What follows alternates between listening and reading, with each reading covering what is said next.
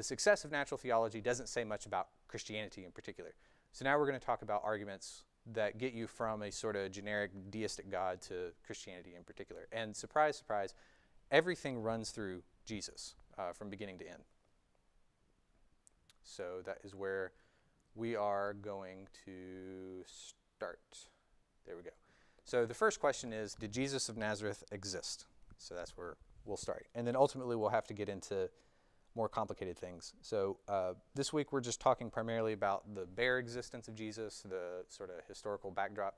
And the next week we're going to talk a little bit more about the resurrection, which is more appropriate or more relevant for that question. But we got to start somewhere, so this is where we'll start. So, did Jesus exist? A couple of resources here. So, Studying the Historical Jesus by Darrell Bock is pretty good. This is a very, super accessible introduction. It just goes over the sources, it goes over the methods. That's all you need. The second book, which I really enjoy, is called Did Jesus Exist by Bart Ehrman. Ehrman is he's an agnostic with atheist leanings, but he's also a professor of New Testament at Duke. And so he got really frustrated with a lot of atheists that were saying Jesus didn't exist, and wrote a book saying, yeah, Jesus did exist. It's a popular level book. I kind of enjoy it. It's a little sassy too, so there's that if you like that. And then the last book that we'll be referencing a lot is The Resurrection of Jesus, A New Historiographical Approach by Michael Licona. This is probably the book on the historicity of the resurrection. Certainly the best one written in the past probably 30 years. Okay, so another good book that I enjoy is called The Historical Jesus, 5 Views, which is exactly what it says on the tin. You have 5 authors and they all articulate different views of Jesus. Now, these are 2 particular quotes that I think really encapsulate this question of did Jesus exist? So Robert Price is the first guy on the list. I don't know if I'm blocking that or not. And he takes the position Jesus didn't exist, that he was a mythical character. The other 4 contributors say no, not even close to a mythical character. Definitely a guy in history. And so Timothy Johnson here, Luke Timothy Johnson, his assessment of the mythicist view is, Robert Price gets Jesus to the vanishing point of history by the simple expedient of denying all the evidence that makes him visible. His writing lacks nothing in clarity or color, but it does lack the capacity to convince any but those who despair of history altogether. And James Dunn was a little more aggressive in his assessment. Where I begin to become irritated with Price's thesis, as with those of his predecessors, is the fact that he ignores what everyone else in the business regards as primary data and his readiness to offer less plausible hypotheses to explain other data that inconveniences his thesis. In short, if Price's essay is a true expression of the state of health of the Jesus myth thesis, I can't see much life in it. His essay would better be retitled Jesus Mythicism, a Thesis at the Vanishing Point. So for at least these 2 guys, and they're not conservative evangelicals by far, for these 2 guys, and I can also add Bart Ehrman onto that, their view of did Jesus exist is it's a fringe, crazy view. It's probably equivalent to young earth creationism, frankly. Once you get out of the sort of, I don't want to say popular level because technically this is popular level, but once you get outside of the church or out of your dorm or something like that and you start talking with academics, it's not a question. It's not a question that Jesus existed any more than it's a question of that the earth is, billions of years old. But that by itself, that's not an argument. That's just kind of that's the state of scholarship. So what I kind of want to do today is sort of very briefly and sort of casually actually kind of review some of the main sources that are in this discussion and why most historians just don't really consider this to be an open question. So the first one, let's see here. Is this going to work? Okay. So here's the thesis right here. Did Jesus exist? Yes. And the reason that he's known to exist is because he's abundantly attested in early sources. Now, it's typical at this time for people in apologetics or Christians that are in a heated debate to just start listing a bunch of sources and say, look, the word Jesus shows up here. But I want to take a little bit of time to critically evaluate some of these sources and talk about what they're actually saying and what they're useful for. So there are essentially 1 of 3 questions that are relevant. The first one is, who was Jesus? This is what did he teach? What did he do? What was his self-perception? Like, what was he about as a person? Again, this is like a doctoral thesis answering that question. The second one is the fate of Jesus. What actually happened to him?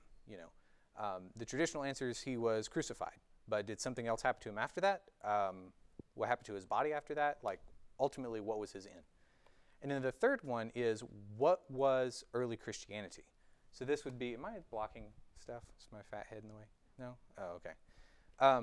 And it's essentially like, what did his earliest disciples believe? What did they think? What did they do? What did they write? So with that in mind, whenever we talk about these sources, we have to evaluate, are they relevant for one of these categories? So here will be the roadmap.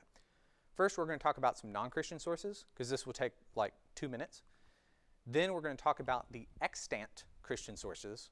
That's essentially just what we have on hand. And then we're going to talk about antedated Christian sources, which is, you could say, hypothetical sources or sources that stand behind the extant works that we do have. So let's start with some non-Christian sources. Okay, here are our usual suspects. I'm sure you've heard these names before. So there are 9 things that come up when someone says, does Jesus exist? Yes, because he's attested to in da-da-da-da-da-da-da. And these are the 9. Josephus, Tacitus, Pliny, Suetonius, Mara Barcepion, Thallus, Lucius, Celsus, and the Sanhedrin, or the Talmud, more accurately. So, what's wrong with this? The name Jesus or Christ shows up in these, but they're not all equally valuable. In fact, it's actually like the first 4 are the only ones that are even remotely valuable. Thallus is, I don't know, anytime you see the name Thallus come up in this discussion, it just means that they're either just mentioning it because they have to, or they haven't actually looked into the sources. The Thallus citation makes no sense. So the first 4, though, are fairly relevant. That would be Josephus, Tacitus, Pliny, and Suetonius. I'm actually not going to talk about Suetonius, not particularly relevant here. So to help order where these sources are, I have here, this is Jesus. This represents the historical Jesus. And the timeline, you can't really see it, but this dot right here starts at 30, and it goes up to 100. So 100's at the very top, 100 AD, that is. So Jesus probably was around 30-ish CE. We won't really quibble on the dates, okay? So for our non-Christian sources, the first one we have here, and I'll actually pivot to some discussion here. So this is a letter from a guy named Pliny the Younger. So he's a random Roman guy. He wrote a letter to the emperor named Trajan in 112 AD. So this is about 90-ish years, or a little under 90 years after Jesus. And this is what he had to say. They, that is the Christians, were in the habit of meeting on a certain fixed day before it was light, when they sang an anthem to Christ as God, and bound themselves by a solemn oath, not to commit any wicked deeds, but to abstain from all fraud, theft, or adultery, never to break their word or deny a trust when called upon to honor it. After which it was their custom to separate and then meet again to partake of food, but food of an ordinary innocent kind. So, question time. What does this tell us about Jesus? Yeah, go ahead. Please don't raise your hand. It tells us that people believed in him. And, it doesn't really tell us much about who Jesus was or what happened to him, but it tells us more about what people believed about Christ. Yep, that is exactly right. So the person of Jesus, utterly not useful. Doesn't tell us anything about him, doesn't tell us anything about what happened to him, but it is marginally useful in telling us about a group of early Christians and how they were perceived by the Romans, or at least some of the Romans. The last line where he says a food of an ordinary innocent kind is relevant because there was a hot debate about whether Christians were cannibals for a bit in the early church. So when someone says Pliny the Younger proves Jesus, no, Pliny the Younger proves that there was a group of people saying things about Jesus after the fact. Okay, so what's the next one? So Tacitus, all right, so it's a little bit better. So this is going to be another Roman historian. And so he's writing about in Emperor Nero, how, in AD 64, Rome caught on fire and a lot of problems were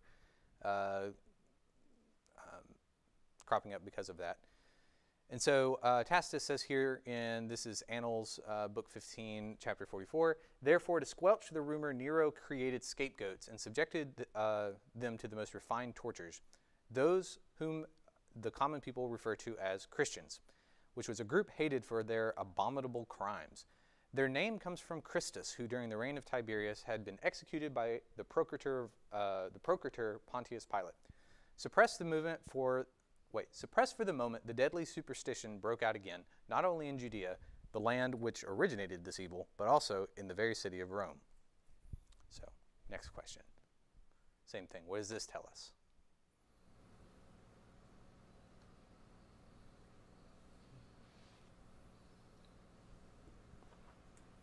Tells us a little bit about the latter two questions. Tells us about the fate of someone named Christus, that he was during the time of Pontius Pilate executed, and so that corresponds with Jesus' death. Yeah. And it also tells us a little bit about who the Christians were. It mostly about what other people thought about them, that people didn't like them all that much, and that it was considered a superstition. Yeah, exactly. So once again, we're trying to probe into probe past early Christians to Jesus himself. We get some useful information about how they're superstitious. We don't get any teaching of Jesus or anything like that, but we do get this line, which is, he was executed by Pontius Pilate under the reign of Tiberius, which is actually a very useful fact. It's trivial, but it's useful, because now we actually, it's trivial compared to what we do know about Jesus, what else we know about him. But yeah. So Tacitus, I think, is definitely a pretty solid line of saying that there is a guy who was executed by Pontius Pilate. Okay, so let's look at this last one real quick. Here's the big one. Did you have a comment, Caleb? Oh, no, you're good. Okay, sorry. Okay, so now the big one in the room, Josephus. This is the one that gets all the attention. So Josephus has two mentions of Jesus, one in his massive anthology called The Antiquities of the Jews. Now the first one is one that doesn't get a lot of discussion, but I think it actually should. So this is from Book 20, Chapter 200, where Josephus says, having such a character, Ananus thought that with Festus dead and Albinus still on the way, that he would have the proper opportunity.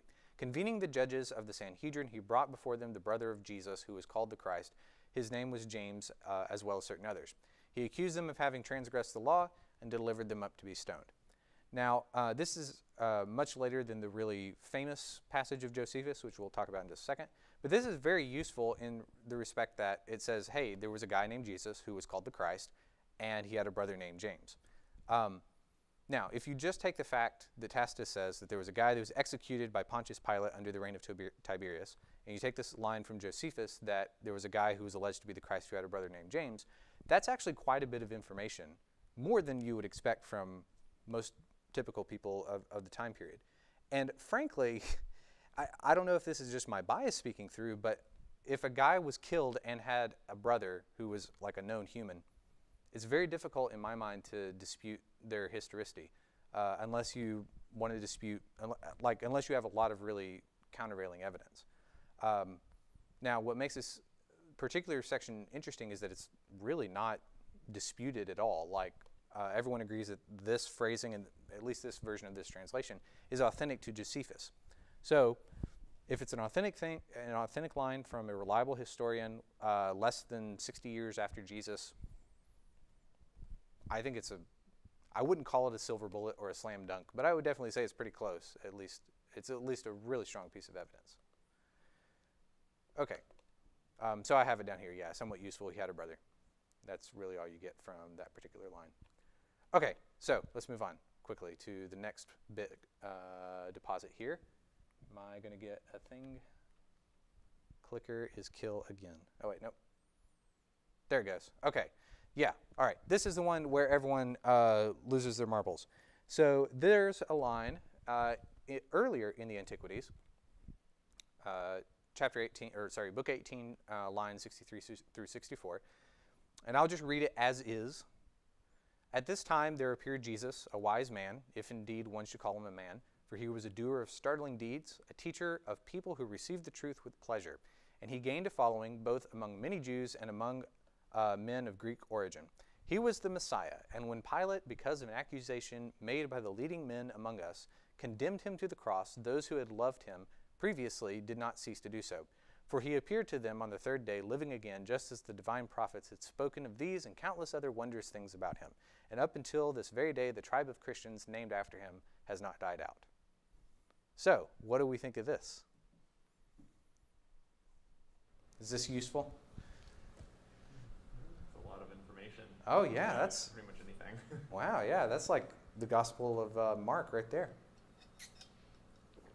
So, yeah, Sam says it's useful.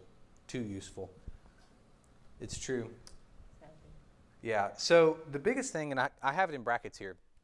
Remember, Josephus is a Jewish man writing an Antiquities of the Jews, and he, according to Origen, never converted to Christianity and held kind of a bit of a resentful attitude towards the Christians.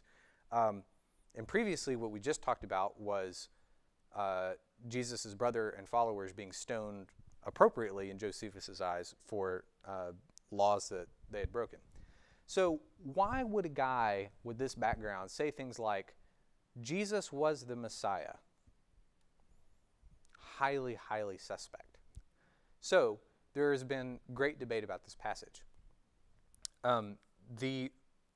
If you're a person who wants to argue against the historicity of Jesus, the easiest thing to do is just say, oh, well, the whole thing was interpolated by a Christian. And there are at least a handful of scholars who independently think that they think this whole thing was completely interpolated. But the overwhelming majority don't think that it was completely made up. So I'll walk you through a couple of reconstructions of this. So John Meyer is the guy that I'm quoting for this translation.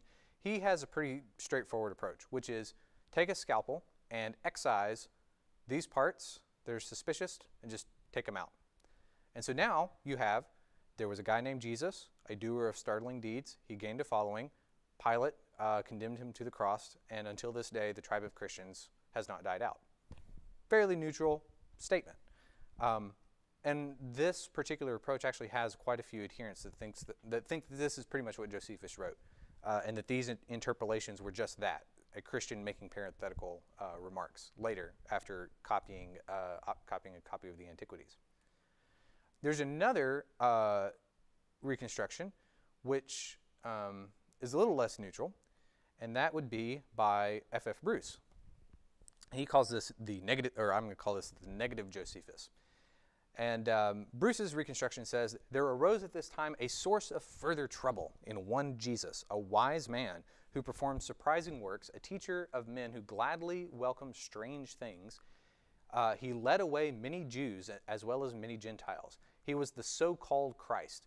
When Pilate, acting on information supplied by the chief men among us, condemned him to the cross, those who attached themselves to him at the first did not cease to cause trouble, and the tribe of Christians which has taken its name is still not extinct, even today. This is a proposed reconstruction. This one has a couple of adherents, but you can see it's much more aggressive when compared to the mere excision reconstruction. On the flip side, there's another guy whose name is Shlomo Pines, and he actually works with a translation of Josephus. So Josephus's Antiquities was received by the scribes that made copies of Josephus's Antiquities were predominantly, yes, I said Shlomo Pines, yes. The copies of Josephus that we have are predominantly from medieval Christians. So what's interesting is that there was a group of Islamic scholars in the Arabic world that preserved a translation of the Antiquities that didn't go through Christian hands. And so this is a translation that was ultimately into Arabic, and then Shlomo Pines, this guy, reconstructed it and translated it back into English. And it's a little bit more positive. It says, at this time there was a man called Jesus. His conduct was good. He was known to be virtuous. And many people from among the Jews and other nations became his disciples. Pilate condemned him to be crucified, and he died. And those who had become his disciples did not abandon discipleship. They reported that he had appeared to them 3 days after his crucifixion, and that he was alive. Accordingly, he was thought to be the Messiah, concerning whom the prophets have related wonders. And the people of Christians named after him has not disappeared until this day. It's a little bit more positive. So what do we do with these particular reconstructions. Come on now. Why is it breaking? There we go. Okay. So here's my assessment here. Okay. So first, pretty much all scholars agree that if you take the Meyer reconstruction, which is neutral, the Bruce reconstruction, which is negative, or the Pines reconstruction, which is more positive, whichever one you take, Jesus had a reputation as a wise man and a teacher. Okay, so he was a rabbi, pretty much. He was a man known with a reputation for performing unusual works. This also, a lot of other people in Palestine in the first century doing this. He had a significant following that led the Jewish leadership to be mad and respond against him. He was, again, crucified in Judea under Pontius Pilate, and the movement that Jesus started was still going on at the end of the first century, because Josephus was writing in about 90 AD or so. And interestingly, if you take the Bruce construction or the Pine construction, they take the reference to the claiming to be the Messiah to be authentic. Meyer doesn't agree with that, so that's a more contested issue. But if you're persuaded that either Bruce or Pines has the right reconstruction, you can also add that Jesus claimed to be the Messiah, or that at least his followers claimed that he was the disciple. So we get like soaring marks here, somewhat useful on everything. Hooray. Okay, so let's throw it up on the board. So we have Jesus down here at 30-ish AD, and then we've got Pliny the Younger up here in the hundreds, Tacitus up here in the hundreds, and Josephus here in the 90s. All right. So can we get any further closer to Jesus besides just these three guys? Okay. Well, before we do that, quick summary. The summary here is actually identical to what I just said. So, oh my goodness, why is this? Hey, do you have some more batteries that I can just? Does it show the batteries being dead on the front? No, actually it doesn't. It just says the signal is jacked up. That's weird. Now it's completely gone. Oh no. Well, in any event, the basic summary is just, look, there was a guy named Jesus running around saying crazy things about himself, saying crazy things about God, got himself into trouble, got executed by Pontius Pilate. Is anybody surprised at this? Or like, this is just shocking information? Yeah. But I think the most relevant point is this line right here, which is that the best use of these sources, for all of them, and is that they're useful when you're talking about the origin of Christianity and you're talking about the movement that continued after Jesus' death. They're not going to tell you anything directly about Jesus that is not attested to in an earlier or better source. Now, my own personal opinion is I think that you can demonstrate that Jesus existed with reasonable historical certainty just on the non-Christian evidence. Some people disagree with that. I think there's enough that if a neutral party were to just read this, they would probably conclude that Jesus existed. So, now for the more controversial thing. Let's talk about what exists in the Christian literature, aka the New Testament. So I think the first thing, and this is the most important thing, is the New Testament is not a book. It is not a source. It is not a single point of reference. Rather, it is a collection of multiple final works, as well as, did it break? Oh no, I just didn't push it right. It's a collection of multiple final works, as well as the sources that are preserved in those works. So really quick overview, there are 27 books that are accepted across the Christian New Testament canon.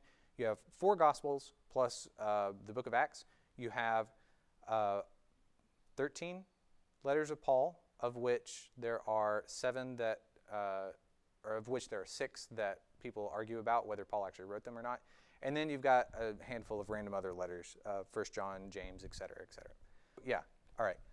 So I think the main point here is just that when people say things like, oh, the Bible says this or the Bible says that, it's so frustrating because the Bible is not a work. It is a collection of multiple works with multiple authors, possibly with multiple agendas, depending on where you fall on that line.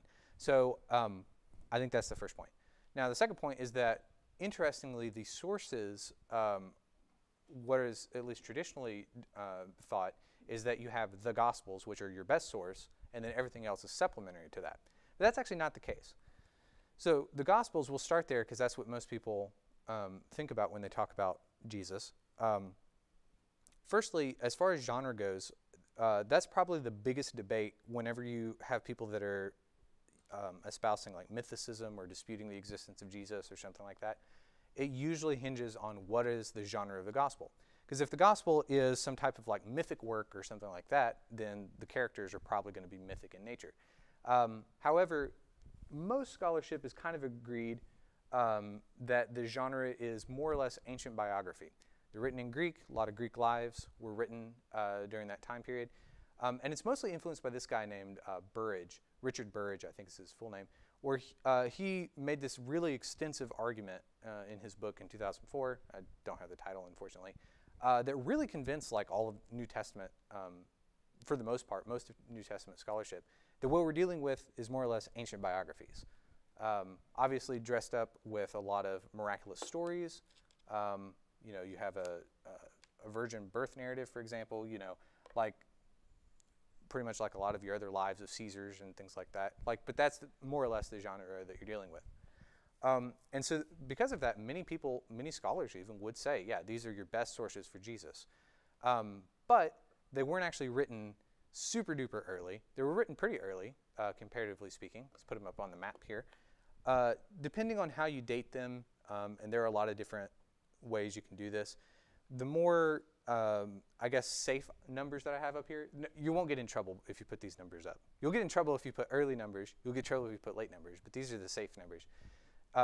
About 70 AD for Mark and about 90 AD for John, and then Matthew, Luke, and Acts are fall kind of in the middle there in the 80s. So you have about a 60 year gap for John and about a, I don't know, 40-year gap for Mark, which is actually by ancient standards not horrible, but we can always do better. So that's actually where we want to talk about with the letters of Paul. So like I said, there are 13 of these letters. There are 7 that are undisputed. Nobody throws a fit if you say Paul wrote them. There are 3 letters that are questioned. People go back and forth over that. That's Ephesians, Colossians, and 2 Thessalonians. Then there are 3 letters that if you say Paul wrote them, you're in for a very, very hot debate. That would be 1st and 2nd Timothy and Titus.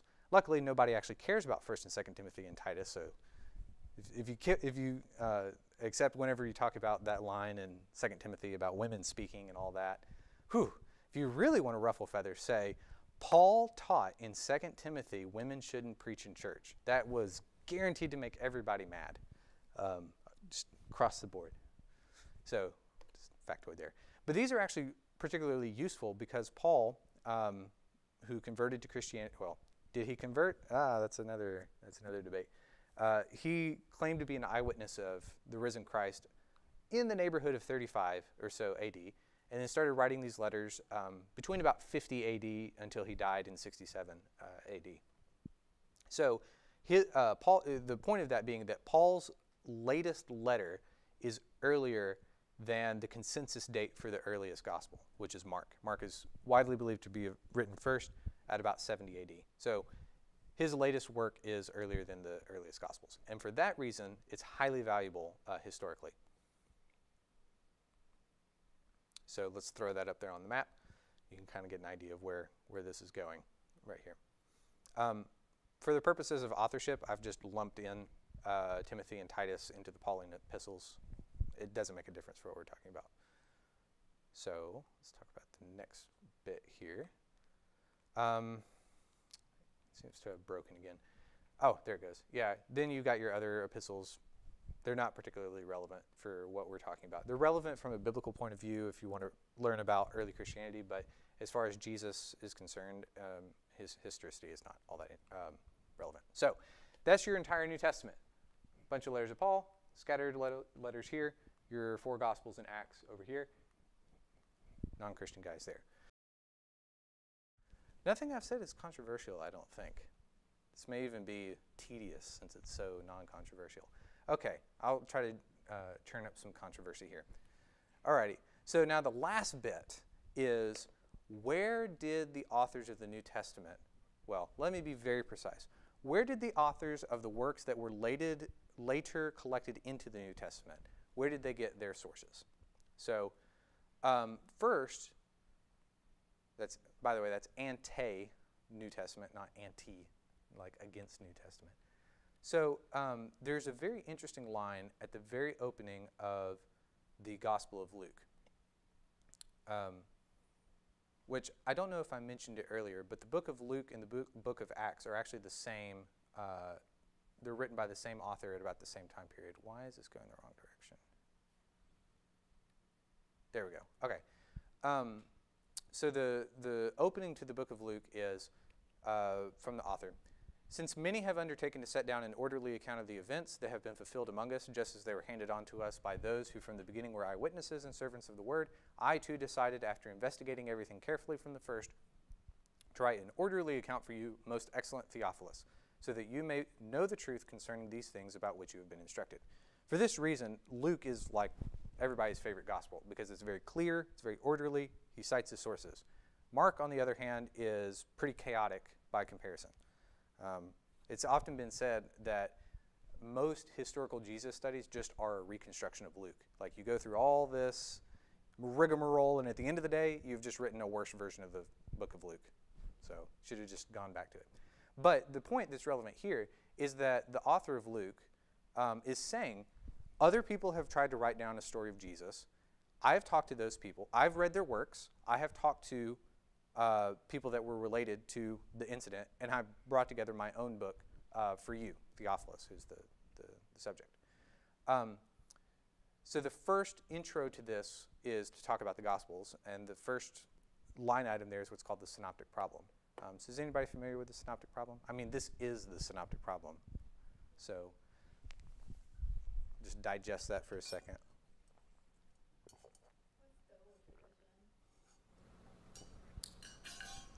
Right. So if you take the first three Gospels, Matthew, Mark, and Luke, and you line them up sideways and kind of read them one after the other, sort of read them in parallel, you find out that a lot of the same stories crop up between the three of them.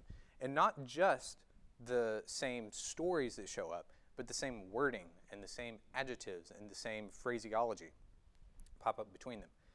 To the point where 76% of the stuff that shows up in Mark shows up in Luke and Matthew virtually identically.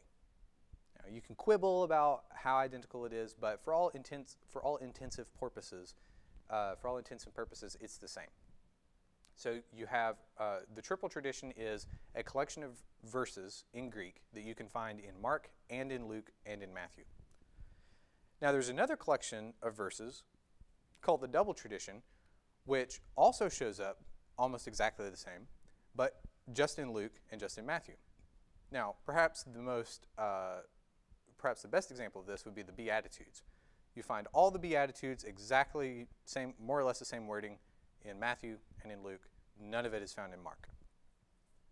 Then you have a little bit of material that shows up in Mark and Matthew, but not in Luke. And then you have like a rounding error of material that shows up in Mark and Luke, but not in Matthew. And then what's important here is you'll notice that the stuff that's unique to Mark is just a tiny little sliver. So in other words, about 95% of the entire book of Mark is reproduced between Luke and Matthew. So, and then of course, about a third of Luke is unique to Luke, and about a fifth of Matthew is unique to Matthew. So the question is, why is this the case? Why are these three books showing up with a lot of apparent overlap? So there are a couple of answers to this, and if you want the full answer to this, we have a podcast episode on Theism called The Synoptic Problem, which is what this is, and we kind of walk through some of the alternative explanations.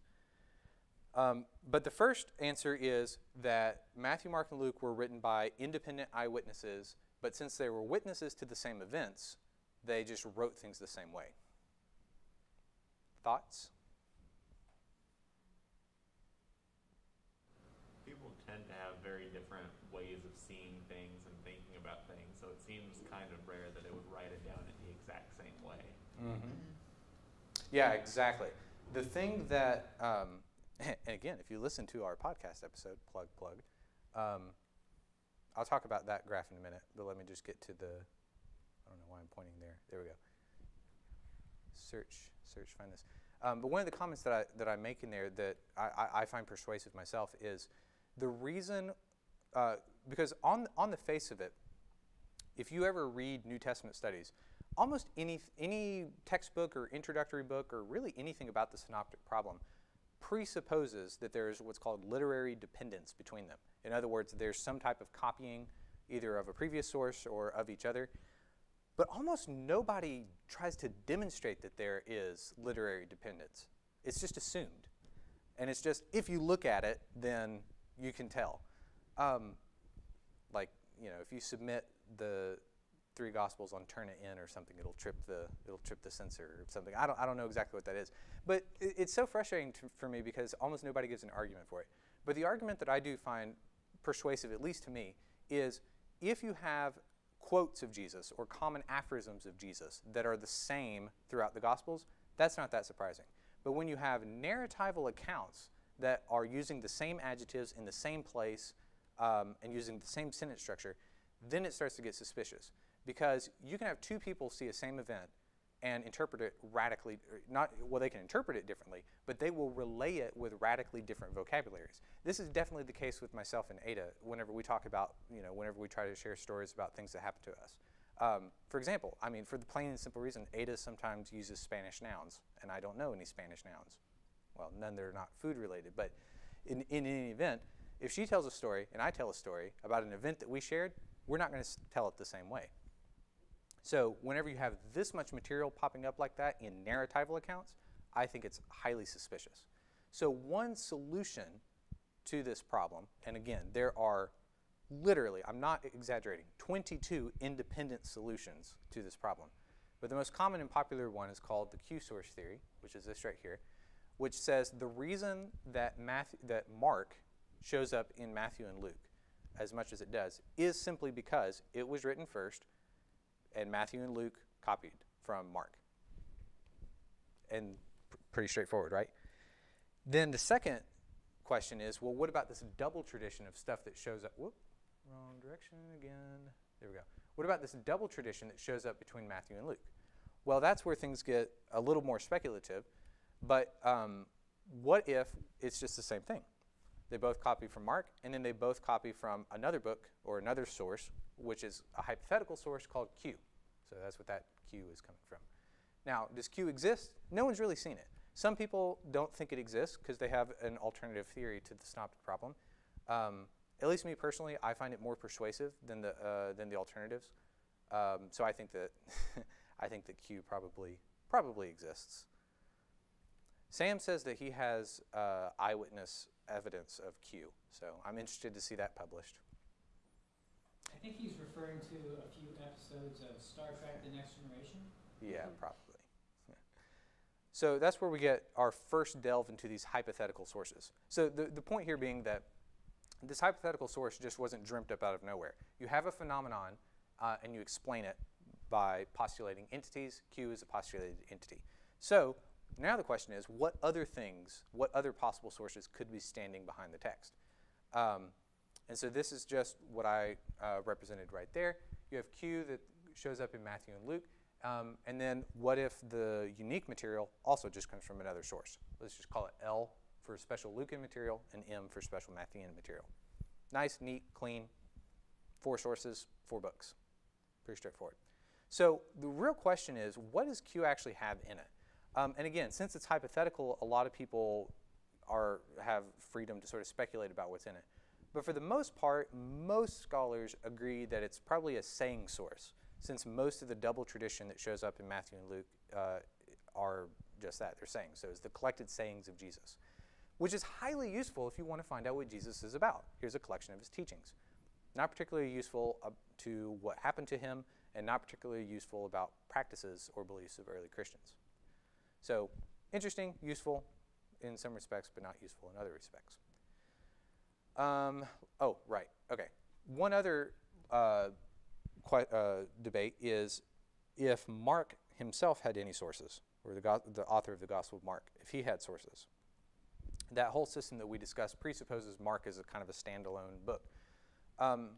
But many scholars postulate that there's what's called a pre-Markan passion narrative. And the reason for that is because if you read the book of Mark, it's pretty chaotic. There's a lot of and this, and that, and then, and they, and then, and that, and immediately, et cetera, et cetera. And then whenever you hit Mark chapter 14, you enter where Jesus goes to, or you enter Jesus' passion, where he goes on trial and all that kind of stuff.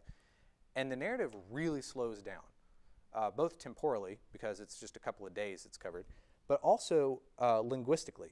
Like, it's a very slow, methodical, smooth story that doesn't read like a bunch of and then, and then, and then, and immediately, and then, and then, and then. So because of that, some people speculate that Mark had a source called a passion narrative that he then filled in the backstory about what happened to Jesus leading up to the passion narrative. Now, this is highly contentious, and it's one of those issues where a lot of people agree it exists, but almost nobody agrees what it actually says. So Marion Swords surveyed something like 35 professional articles and found there were only 8 verses in this 90-verse passage that even have like a 70% consensus on being original to the passion narrative. So when only 8% of your when you can only have about 8% of your material agreed upon in any reasonable metric, it's really just best to say at that point nobody really knows. So for the most part, it is largely indeterminate what the distinction is between the Gospel of Mark and what the pre-Mark material is. So because of this, some people just say pre-Mark is Mark. It was written in 70 AD. Others don't. So that is another hypothetical source that is brought up. I think I have a broken thing again. There we go. This is the particular burial narrative that's on there. Okay. Let's see here. How are we doing on time? It's 8:30. Okay, I'll go through this pretty quickly. The last couple of items here, if you read the book of Acts, it's overwhelmingly dominated by speeches given by the apostles. So in particular, Acts chapter 18, or actually you don't even have to go that far. Acts chapter 2 has Peter standing up with the 11 whenever asked, "Men and brethren, what shall we do?" And he gives this really long oration about this man Jesus whom you crucified, God has raised up, and he carries on for like half a chapter, and then the response of the people is, well, what are we going to do about that? And then Peter says, repent, be baptized in the name of Jesus Christ, every one of you, for the remission of your sins, and you'll receive the gift of the Holy Spirit, for the promises unto you and your children, as many that are far off, et cetera, et cetera. And he gives like this really long oration outlining what Jesus was about, what happened to him, what you need to do about it. Turns out 22% of Acts consists of just these principal speeches. And if you take the minor speeches, it's like half of Acts is what this is about. Now, there's a really interesting historical side note we can go on about ancient biographies and whether they contain speeches and things of that nature. But in general, most people agree that that the exact wording of the speeches is not going to be exactly what came from Peter's mouth. In particular, the whole thing is written in Greek. Peter was probably not preaching in Greek to Jews in Palestine in the first century. Highly unlikely. But what is agreed by scholars is that it contains the epistema vox, or the general gist of kind of like what they were saying. There's a lot we could say about like speeches and how other historians dealt with speeches of Caesars and things like that. But in general, this is highly useful for figuring out what the apostles actually said, especially since many of them didn't really write down, they didn't leave anything in writing. So I think the speeches in Acts count more or less as an independent and quite useful source for probing both early Christianity and the historical Jesus. This is causing problems. Okay. Now the last thing that I want to spend quite a bit of time on is probably the biggest source of consternation about pre-existent material, which is this creed, which here I'll skip to the next one because it's a different color. In the letter to the Corinthians, Paul talks a lot about the terrible things that they're doing and whatnot, and talks about how you need to shape up and stop having sex with your stepmom and cover your hair and a bunch of other weird stuff that nobody likes to talk about. But then he talks about the resurrection in chapter 15, which is guaranteed in 2 days to be preached across many millions of pulpits in America and the greater Western world, because it's like the text about the resurrection. So benefits of this letter is that first, very early letter, one of Paul's first letters. Secondly, authentic, like undisputed, nobody throws a fit. If you say 1 Corinthians was written by Paul, 100% agree with that. And then thirdly, the creed that he cites here is like super early. So I'll just read it for you. A little bit of context, he's talking to the Corinthians, and then he says, I need to remind you of the gospel which I first preached to you, and then says, for I delivered to you of first importance what I also received, that Christ died for our sins in accordance with the Scriptures, that he was buried, that he was raised on the third day in accordance with the Scriptures, that he appeared to Cephas, then to the 12. Then he appeared to more than 500 brethren all at one time. Parenthetical comment here, most of whom are still alive, though some have fallen asleep. Then he appeared to James, then he appeared to all the apostles. Then a personal comment, last of all, as to one untimely born, he appeared also to me. For I am the least of the apostles, unfit to be called an apostle, because I persecuted the church of God. But by the grace of God I am what I am, and his grace towards me was not in vain. On the contrary, I worked harder than any of them, though it was not I, but the grace of God who was with me. Whether then it was I or they, so we preach, and so you believed. So this is enormously valuable. Like if you, let me find the book here. So this book right here is called Assessing the New Testament Evidence for the Resurrection. And let me avert a disaster. There we go, disaster averted. And literally the first chapter in this book is 1 Corinthians 15, 3 and following. And it takes up 51 pages of this book that's like 200 pages long. So in a book that ostensibly is talking about all the New Testament evidence for the resurrection and historicity of Jesus, that spends like a good third of it on just this passage. It's enormously important. So part of why, sorry, there's a question in the chat. The authorship question is more fundamental. I'm not sure I understand this question, but in this case, the authorship is not in question because Paul is certainly the author of this. But what is important is that he didn't write it himself. He actually got it from other apostles, which are whenever you cross-list this with Galatians, most people think that it was from his meeting with Peter and James early after his conversion. So how early is this is the real question. And most scholars date this to like definitely within 10 years of Jesus' death, probably within 5 years. If you want to be really aggressive, you can find some people that say it was like 6 months. I don't know how on earth you can date anything in ancient history to the precision of plus or minus a month, but I find that suspicious. But in any event, it is, like if you want to talk about the earliest preaching of the Gospels and the earliest attestation to Jesus or anything, this would be what you're looking for. So where's the value here? So if you take all of these things that we've talked about from the New Testament, if you take this creed that we just mentioned from 1 Corinthians 15, you take the speeches of Acts, and you take the narrative of, like, say, Mark, for example, and you line them up, you can get an outline of the life of Jesus, or rather the ending of his life. So 1 Corinthians 15 says, Christ died, he was buried, he was raised, and he appeared. Acts 13, same thing. Though they could charge him with nothing deserving death, they asked Pilate to have him killed. They took him down from the tree, laid him in a tomb. But God raised him from the dead, and for many days he appeared to those who came up with him from Galilee to Jerusalem. And then Mark 15 gives, of course, the narrative. Jesus uttered a loud cry and breathed his last. Joseph of Arimathea, that is, brought a linen shroud, and taking him down, wrapped him in the linen shroud and put him in a tomb. The women announce he is risen. He is not here. The women discover the angel, who then tells them, he has risen. He's not here. See the place where they laid him.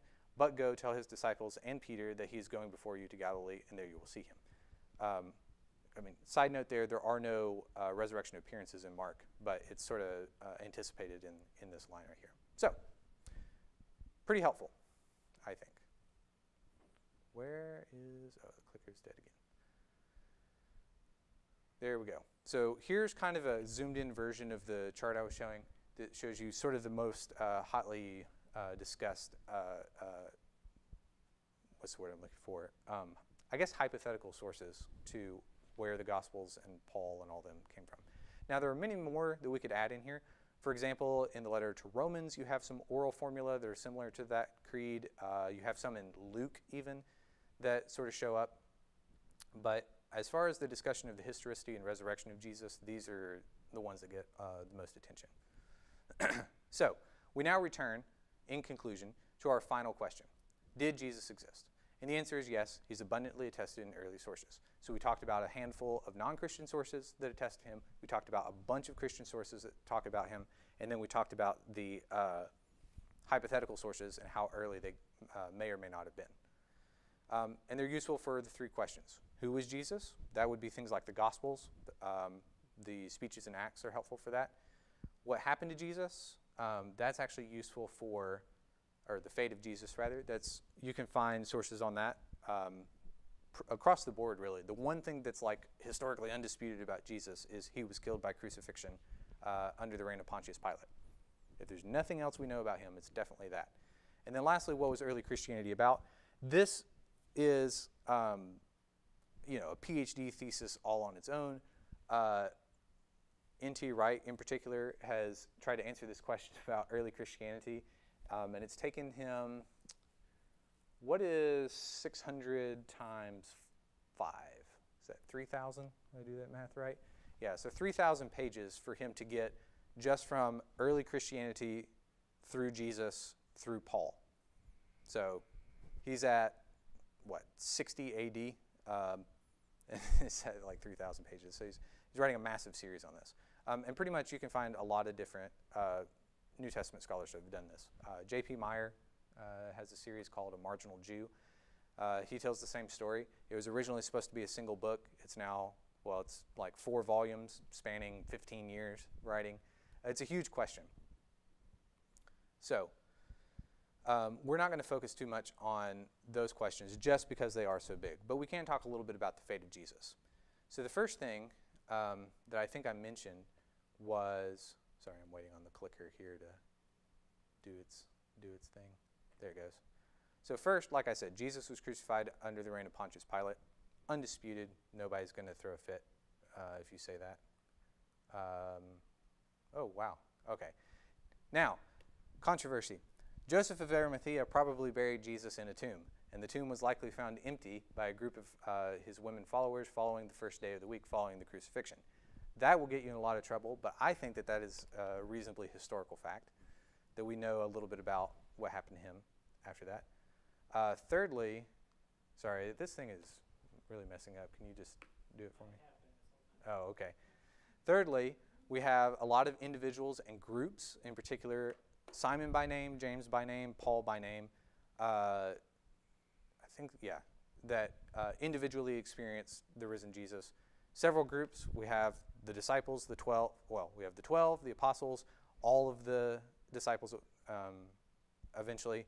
And then, of course, the reference to the 500. Of course, who knows what that's about. So they saw Jesus alive, or claimed to have seen Jesus alive after that. And then, fourthly, this tells you a little bit about the beliefs of early Christianity. These followers and disciples very seriously believed that Jesus had been raised from the dead. So next week, the question that we'll discuss is, did the actual resurrection occur? Or is that actually a good explanation of this general summary of how Jesus met his fate?